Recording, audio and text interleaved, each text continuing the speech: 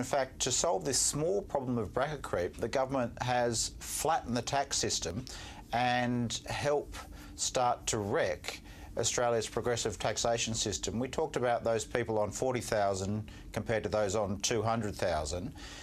That's somebody on 200,000 is losing 5 times as much as somebody on 40,000. And paying a lot more tax, even under the government's plan. Yeah, of course. That's how a progressive taxation system works. But they would get 16 times the tax cut of somebody on 40,000. And the Australia Institute did the distributional analysis this week that I note the Treasurer started to scoff at on Wednesday, but has been proven right, that some 62% of the benefits of their proposed tax cuts in the long term go to the top 20%. With the bottom 30% only getting 7%.